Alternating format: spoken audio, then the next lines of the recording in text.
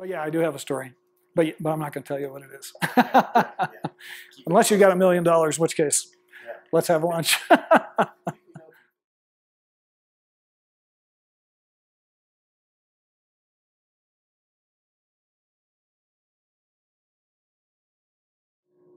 Oh, I'm proud of that. Yeah, it was Jeff Weiss, the film critic for the Deseret News, who first used that term, said the Godfather of Mormon Cinema. And it kind of morphed into being the father of Mormon cinema. And but I'm happy. I'm proud of it. I'm proud of the films that I made, and I definitely when I started making, when I made God's Army, I was definitely trying to create a Mormon cinema, and I was definitely trying to I was in Los Angeles at the time, and I was trying to find a way to create this cinema movement, and also to be able to leave Los Angeles and have a viable filmmaking career in Salt Lake City, because I didn't like Los Angeles much. I lived there for about 10 years. So having made God's Army, which made it possible, which created this whole new movement and made it possible for me to make films, so I immediately was able to relocate here. And let's say it's a kind of a hard question to answer, because I'm a little conflicted about it, because my original kind of vision for Mormon cinema was that it would be very, very thoughtful, that it would be very the production values, at least the skill level and the craft level and the artistic values would be high, and there'd be something that would be worthy of respect, and didn't quite turn into that. I still have hopes that it can be that, because there's so many stories to tell, so much to explore, so much about faith and human spirituality, that I think there's a great opportunity to explore it there. But so I've made a few jokes over the years when they say, "Oh, so you're the father of Mormon cinema," and I say, "Well, no, I'm the father of some of them, and the rest are bastard children."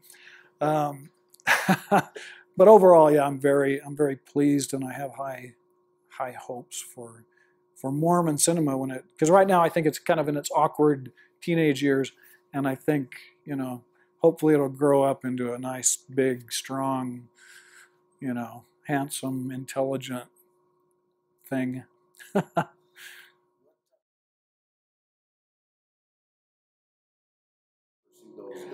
Oh, well, I can't really remember not wanting to make films. It was, well, I can remember, I was raised Pentecostal and Baptist. My mother's family was Pentecostal, my father's family was Baptist, and we lived in Southern Illinois. So not long after I was born in Chicago, we moved to Southern Illinois. And being mostly a Pentecostal family, there was no movies, it was just not allowed. And so my parents divorced when I was about 6 years old, and a guy came to town who and was dating my mother, and took us out to see a movie at a movie theater. I'd never been to a theater before. I was 6, 7 years old, and I remember it was such an incredible experience for me, because walked into this. It was one of those old style. The Granada in Mount Vernon, Illinois. It's one of these old, built in like the 20s, these old Art Deco style grand movie palace in a small town. And so, walking in and seeing the movie, the posters and the lights and this Art Deco design and this huge cavernous theater. And we sat down and watched The Cowboys, the John Wayne movie. And I was transfixed and just altered. Something happened to me in that theater, and I remember the drive home, where everything after that was more alive. I remember the buildings that I had passed every day for most of my life, and suddenly there was something different about them, something different about the world. And I didn't know any, my family, of course, all blue collar. We had nothing to do with Hollywood or entertainment at all. And so I didn't know what it was. All I knew was that whatever that was, I wanted to be a part of it. And so after that, it was just kind of learning. It's like, what is that? What are movies, and how do you do that, and what do I do in it? And so that was always just my driving motivation, was to tell stories and make movies. And then my mother remarried. We moved all around the U.S. and ended up in Utah when I was 14. And that was also one of those we arrived on it was May 1979, I believe. Got here in the middle of the night. We had a house out in Sandy. And in the late 70s, Sandy is very different than it is now. But I remember we pulled in, it's probably 1 o'clock in the morning, and I go to the bedroom and open the window, and there's this aroma of, I didn't know what it was, but it's this incredibly sweet, strong smell of these Russian olive trees that were in our backyard. And we had a little irrigation ditch, so there was the bubbling water and the smell of these Russian olive trees. And the dry climate. I was used to, Illinois, Missouri, Kansas, Kentucky, Mississippi, just humidity. It was awful. I hated it, And I always had hay fever. Suddenly we get to Utah, and to me it was paradise, and the beautiful mountains, and I just fell in love with it here. And so I went to high school here and college, and then went to Los Angeles for 10 years to try to figure out how to make this movie thing happen. And but I always wanted to come back. And so Utah is my home. It's my adopted home. I wasn't born here, but I absolutely love it. When I hear people complain about Utah, which they do frequently, I just think, you people are crazy, because this is, I've been all over the world, and this is one of the most beautiful places and wonderful places to live. Do I believe in God? Absolutely. Yeah. I've tried to not believe in God, and I can't. So now I don't have anything definitive to say about God. I certainly don't know who, what, he, she, it is, wants. But I found that faith is it must be a gift, because it's just something I have, even though I sometimes haven't wanted it and have doubted it. But no, I absolutely believe in God. But I don't. But as a being created by this God, whatever it is, I do not have the arrogance to think that I could understand God, or the arrogance to tell other people what God is. It's like that. But I don't believe, this is kind of one of my key things. Like, I don't believe a created being has the capacity to explain its creator. It doesn't make any sense to me. So I do. I believe. I see God. I feel God. I feel a source of life, of a creative. But to me, you ask me these questions, I could talk for 8 hours. To me, God, it's hard to talk about, because somebody asks you, "Do you believe in God?" I say yes, and immediately the communication, in a way, it's almost, they immediately see in their mind what they define as God. So the communication's faulty, because it's like, yes, I believe in God, but what God is for me is not what you think it is.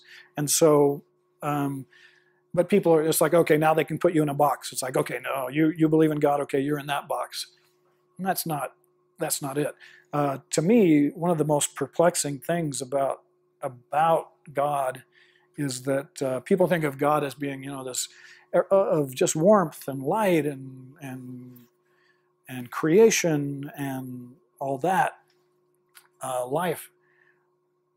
but I can't. I see God in the death and the tragedy, all of that. There was, I remember in the tsunami some years ago, it struck me. I was a church-going man at that point, and you know, in the Sunday after the tsunami, when all the stories were coming out, they were talking about all the death, and so many people had died, and I remember distinctly one person talking about a story of how the rescue workers were going along, and they found a little toddler who had survived, was on a door, a wooden door that was floating. So they were talking about how God had saved this child. And something clicked in me with that story, and it was like, yeah, God, that was God, but God was also what took how many other toddlers, how many other innocent people. That, the death, the darkness, that's all part of God too. It's not just creation, but it's destruction. And it gives me more of an awe for the God that I believe in, and an acknowledgement that it's not just, smiling Jesus with a kid on his lap. It's everything. God is everything. So obviously I believe in God, because God is everything. Well, my first experience of Los Angeles was of getting there, of course. As soon as I graduated from college here in Utah, I immediately, my wife and I, we just packed up our little tiny Honda car, or whatever, Dodge, I can't remember what it was, Plymouth Horizon, that's what it was. Not a big car, but everything we owned could fit in this car, including our cat. And so we go to Los Angeles, and I'm all excited. I'd never been to Hollywood before, so I go right down to, we get there, get settled, immediately go down to Hollywood Boulevard. You got to go to the Grauman's Chinese Theater, Hollywood and Vine, and I remember how underwhelmed and unimpressed I was. It was like it was dirty, it was small, and Grauman's Chinese Theater was just concrete, dressed up concrete, and and I was just kind of like, really, this is it. This is, and after that, we had some great. I mean, they were happy years for me, my family. We started our family, had our children, but Hollywood itself. Hollywood's kind of Los Angeles itself is kind of it's kind of a, how do I say this without using profanity? It's kind of it's kind of a magnet for basically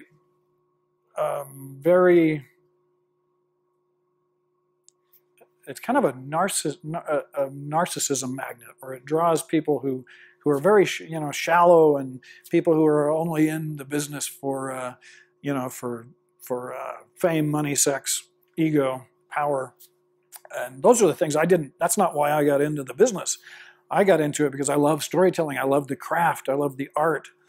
And I found that in the actual business, there's very few people that share that. Most people aren't serving the art form or the craft. Most people are trying to use the art form or the craft to serve themselves, if that makes any sense. It's like they're trying to use it to build their own egos, to build their own bank accounts, to build whatever, to get, sex with models and fancy cars and fame.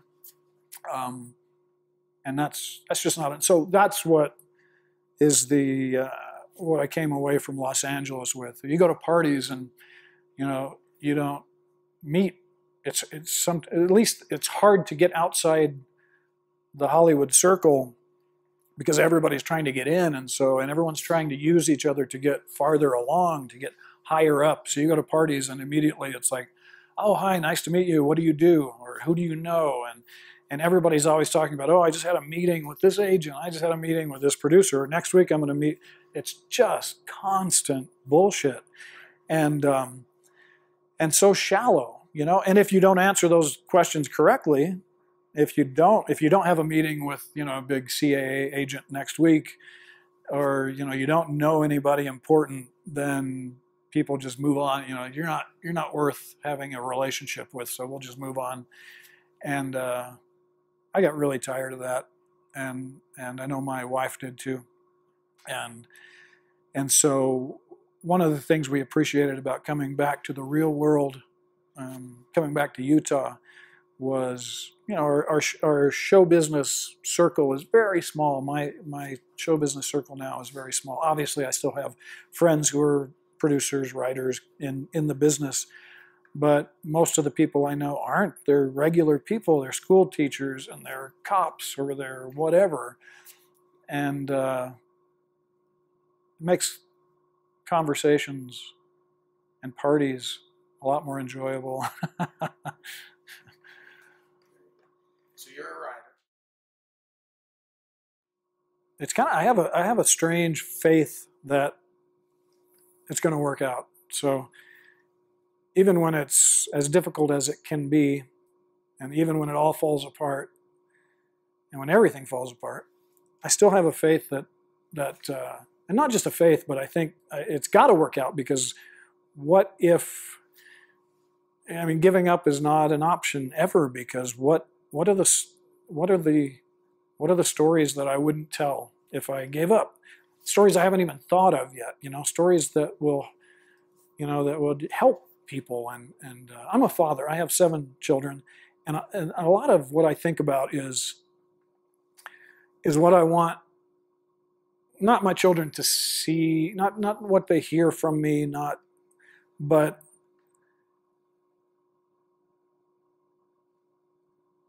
and I don't even know if they would ever verbalize this, but I think maybe at the end of it all, to be able to know that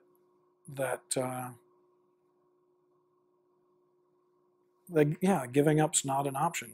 It isn't. I think of the guy that in college who gave up because his fiance didn't want the sacrifice.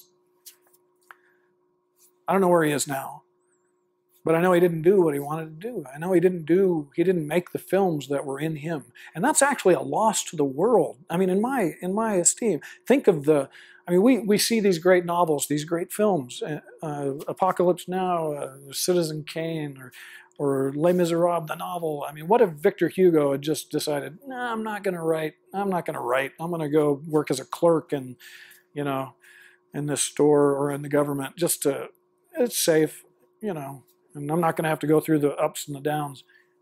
Think of what the world wouldn't have because of that.